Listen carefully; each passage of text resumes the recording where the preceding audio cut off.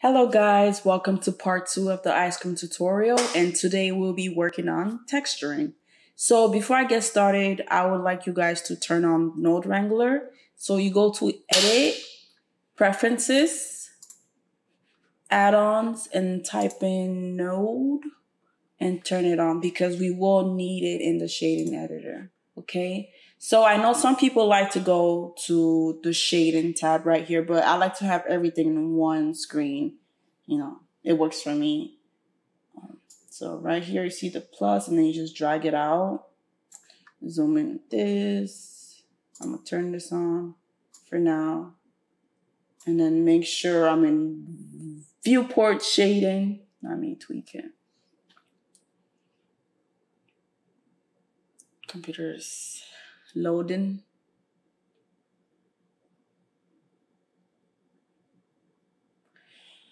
Oh boy. Okay, cool. Check on this arrow. Make sure scene world is unchecked. Okay. I'm gonna turn this off. This is selected, so it's good because that's what I want to texture. It's for now. Okay, so you go right here, editor type, and change it to shader editor. So I don't want this here, so I'm gonna press on N. Okay. Let me make this smaller.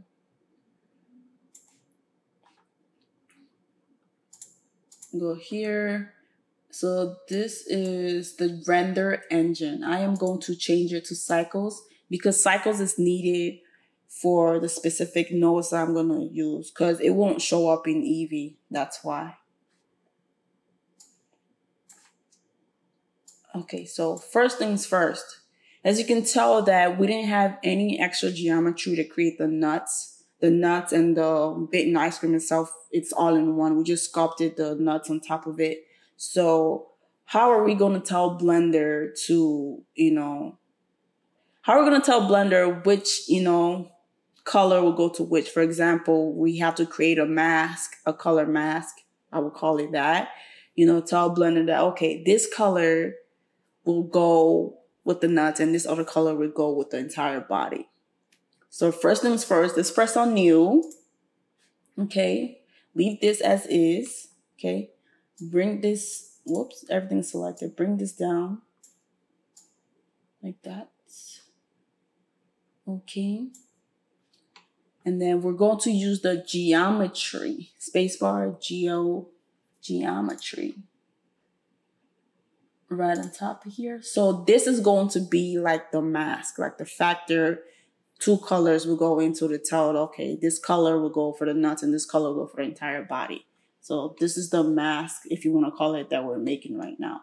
And then color ramp. Color ramp right here. And then we're going to use pointiness into the factor. Linear, change it to ease. And then bring the colors close. Okay.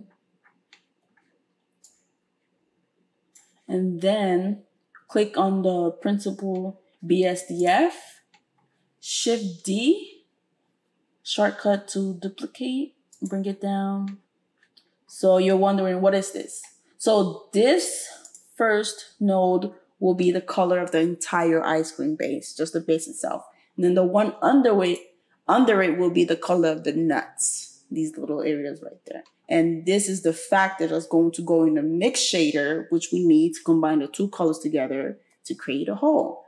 So yes, spacebar, mix shader right here. And then we'll take this shader, switch it with the surface.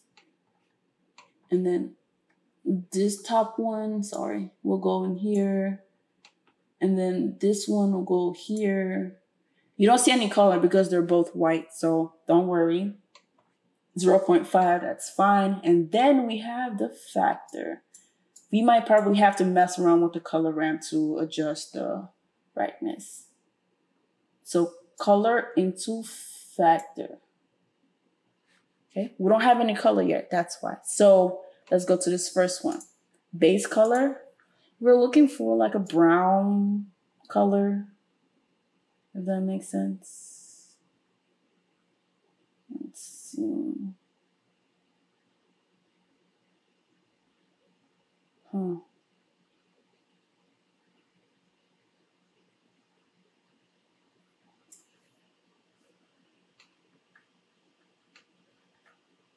And this will be like a light.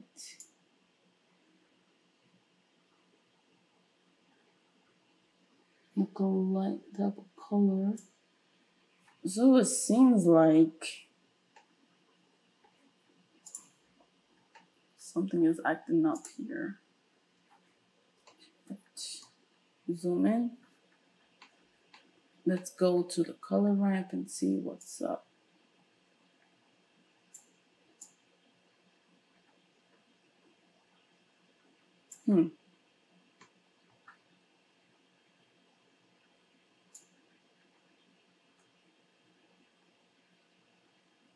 I think the colors are flipped. Looks that way.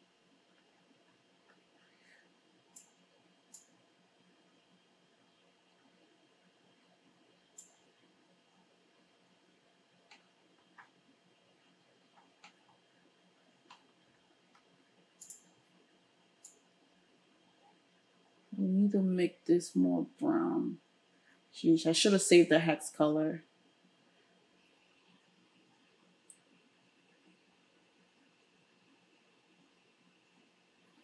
I'm sure you see the white parts. That's the other color down here. I guess you basically just mess around with it. We know ice cream is not orange. Maybe I need to make it darker. You could definitely find a hex color.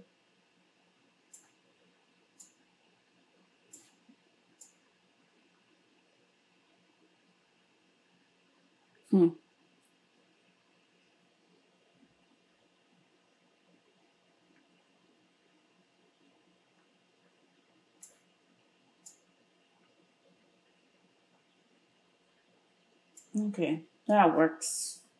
As you can see, there's like little white streaks in the ice cream.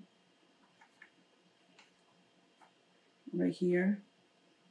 That's the second color. Let's see if we could make it a little bit brighter. And maybe a darker a little bit. There we go.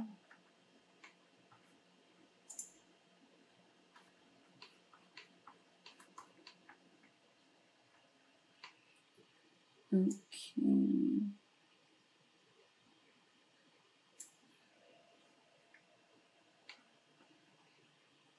I hope you guys get it. So before I go on, I don't want to confuse you guys. This is the mask which goes in the factor. Color 1, the entire color. Color 2, the nuts color. The mix shader combines these two colors together and uses this as a factor to tell which color will go to what, basically. Okay? Okay, now you're wondering, how do we add more details? So we go here. We want to do something with the roughness. So we go spacebar, Musgrave texture, and then of course, color ramp.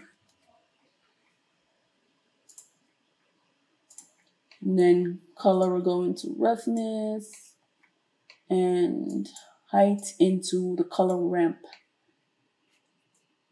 factor. Okay, and we mess around with this. Click on this. Lord.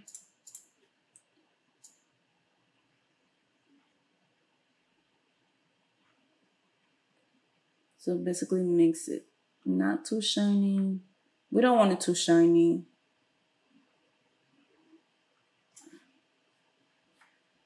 Zoom in. Okay, let's mess with the scale. You see how the scale changes. Bring up the detail. So here, I'm just trying to give an I can't even speak. I just want to show you how it can be done. So whatever skill you want, detail that fits best, or if you have a reference, you could use that and follow along with it so it could help you, basically.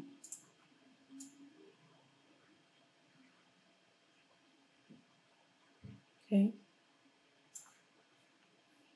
Okay. And then remember when I said that we need the node wrangler on? So make sure the texture, which is the Musgrave texture, is selected, and then Control T on your keyboard. And what does that do? It brings out the texture coordinate and the mapping. So with these two, you can mess around with the rotation of the Musgrave on each axis, basically. And you could scale it, make it thinner, fatter. It's up to you, really. Or say, for example, you want to match it up with the UV. I have not unwrapped the UV of the base, so I'm going to just leave it at generated. Or you could change it to object works as well. Simple. Simple, just like that. Okay. And then we want to add like little bumps, to give it some nice feel. So, my favorite texture node is the noise texture.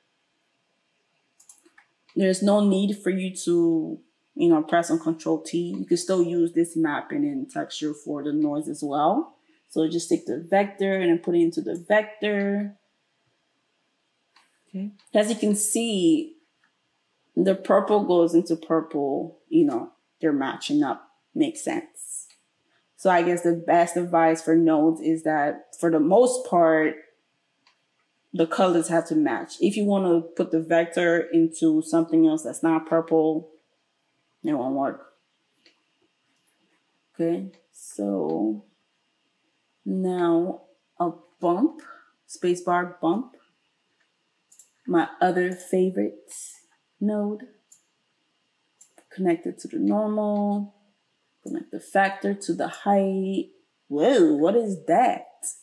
That is too much. That's too much. Scale it up. Okay, and then I am going to reduce the strength. And bring it down. Make it smaller. Like that. Just realistic as possible. And I guess this is where I would add a color ramp to adjust where the dots will appear or not. So color ramp over here. I'm gonna click on it.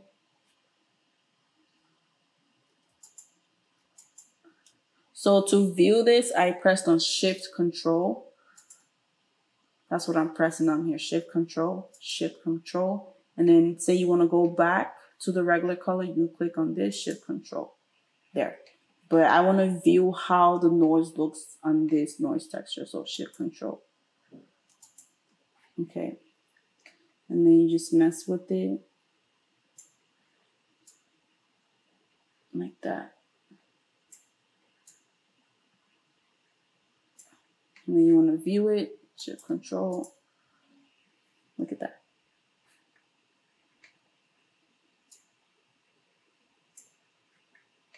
I guess the bigger the scale, the more details, basically. The more details. Oh, hold on one second.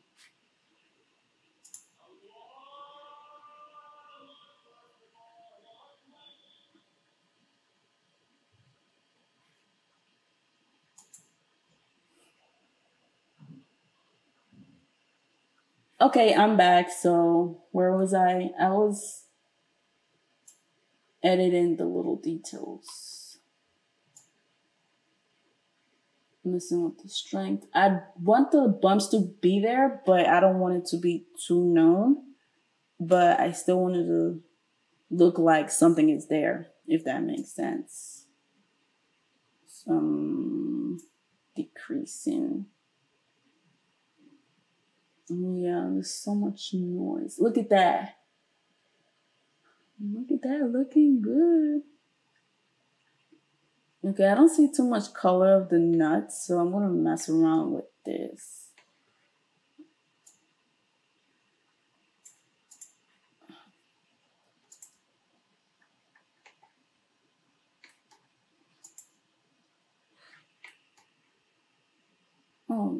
Oh,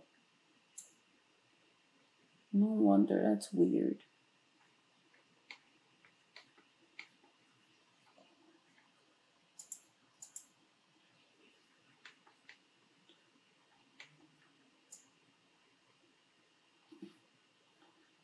Right, I thought so. There we go. Sorry about that. Okay, I'm starting to see the details.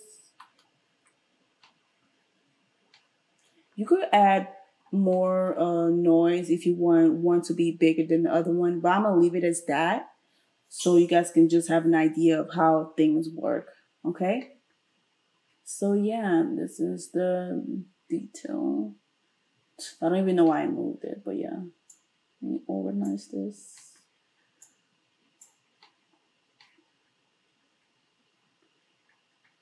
Yeah, so color ramps are really helpful, honestly.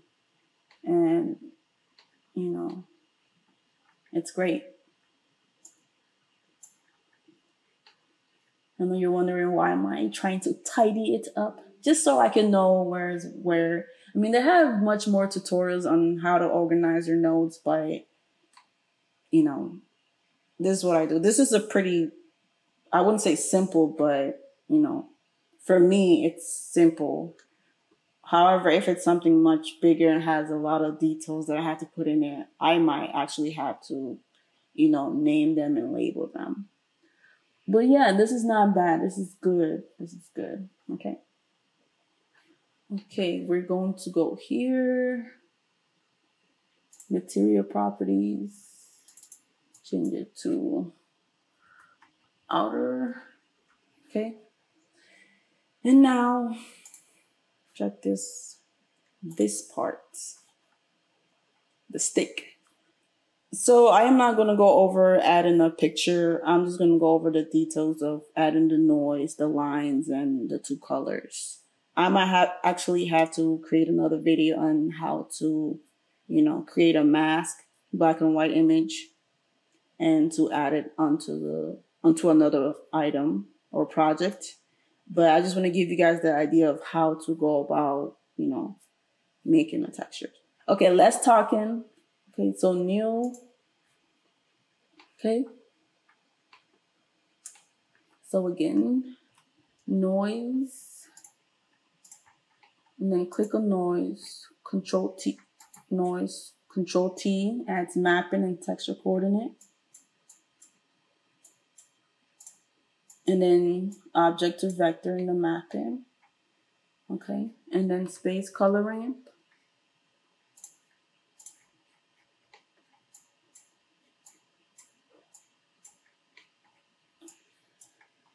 Color into color. Factor into factor. And then I'm gonna choose one dark color and one bright color. Because you know the sticks, how like they have like darker lines going on top of it. You know what I'm saying. Let me zoom in. So this will be a darker color.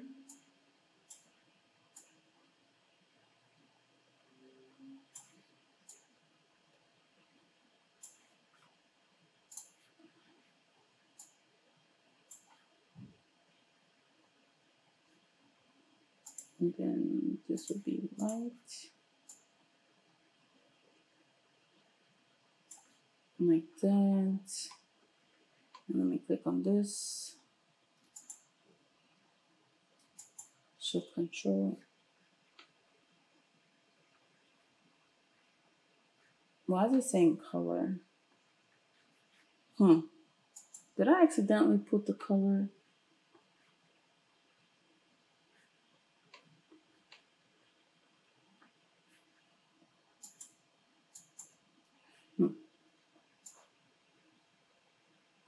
I thought that was weird. Okay, so y-axis. Oh, wrong one.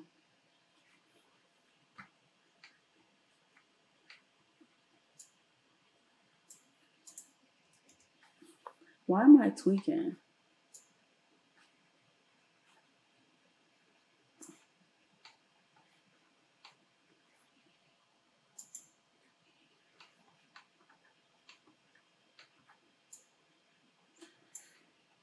X-axis, Lord have mercy. Okay, as you can see, the lines.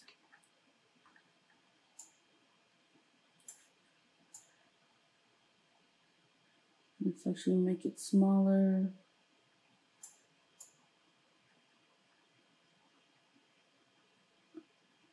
Detail 2.8 works. And then we're going to add a Voronoi just to mix it up a bit. Voro, right there. Right there. Distance to edge.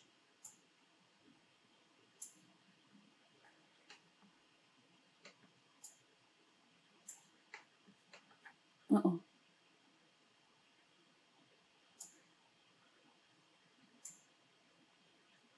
There we go. And so you put the distance into the scale, not the vector. Remember the color. And just scale it to whichever one you like. Okay. Go back to this. It looks a bit light, so I'm going to make it darker.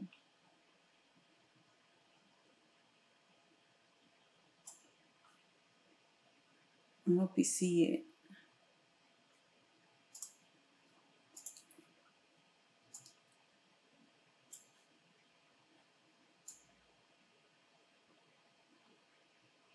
And then drag it to adjust it.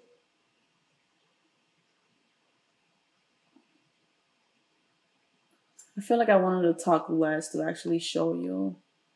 But just in case you got confused, I added the noise texture and then Control T to add the mapping and texture coordinate, object to vector. And then I just change up the details, 2.8. And then in order to view it in the black and gray, shift control so you can see what you're dealing with before you go back into the color. Like that. And then I added the Voronoi because they added a little bit of distortion just to make it look different and look like, you know, not just only straight lines, but maybe some other lines that are possibly seen on the stick.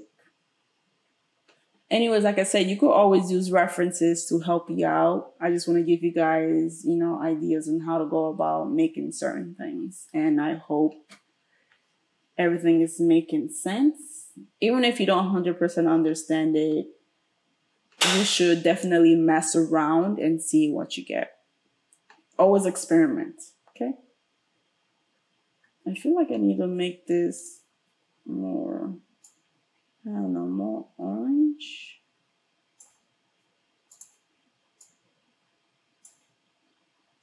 This one too. Yeah, so it looks more like wood.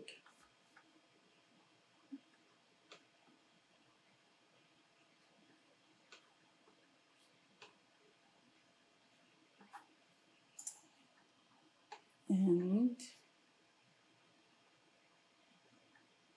so far looking good. And then this part, this is simple as well. New.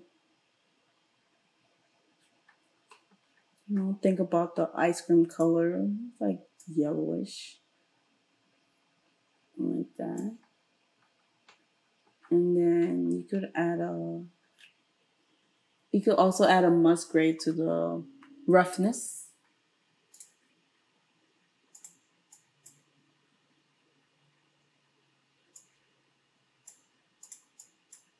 color ramp.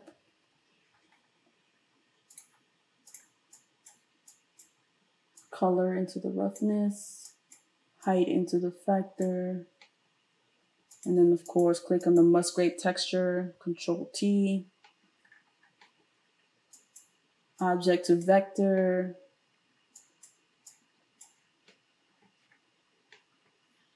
click on this,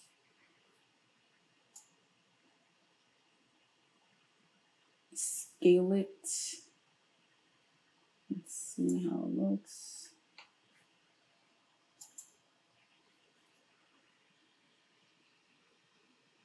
It's pretty slow.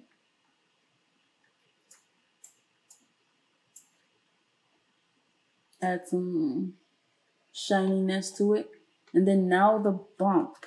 So noise. And then bump. And then of course color ramp. Right here. Bump into normal. Color into height. And then the factor into the factor. Okay, and then of course click on the noise texture, Control T. This helps with rotation on each axis if you want. There's so much noise, but I bet you could see it. I'm gonna scale this up. And then I want to rotate it a bit. There we go. And of course, object to vector. That's more like it.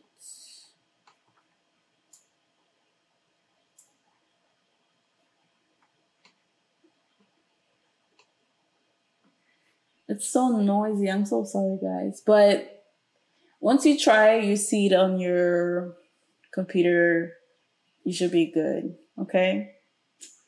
Yeah. Okay.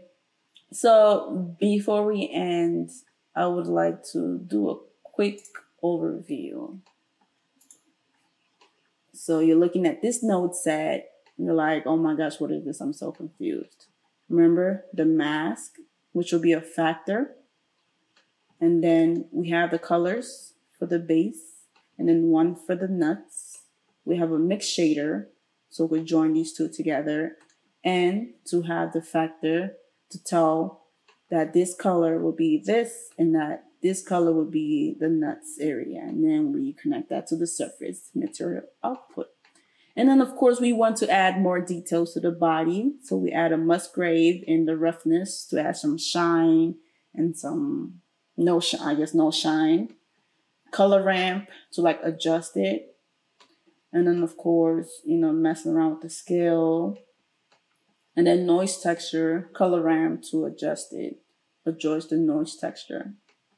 And then bump, of course, to, poke those bumps out. Or if you want to invert it, it'll go inwards depending on what you're working on. But we're working on the ice cream, so we want it just as is. Now go into the normal. And then for the nuts, you could do more with this too. Say, for example, you want it really detailed. You want like lines on the nuts. Like you're working on a specific project. You want lines on the nuts. You can literally add the noise, texture, the bump, the color ramp to add those details. And I think for that, you could use the wave texture. Just experiment with it. Okay. So I hope you guys learned something from this. And if you have any questions, DM me on Instagram at FilmMesh. And if you like the references again, or you like the model that I created myself just to see how I set up the nodes or if there's anything else you want to see, then be my guest. And hope you guys have a lovely day and take care.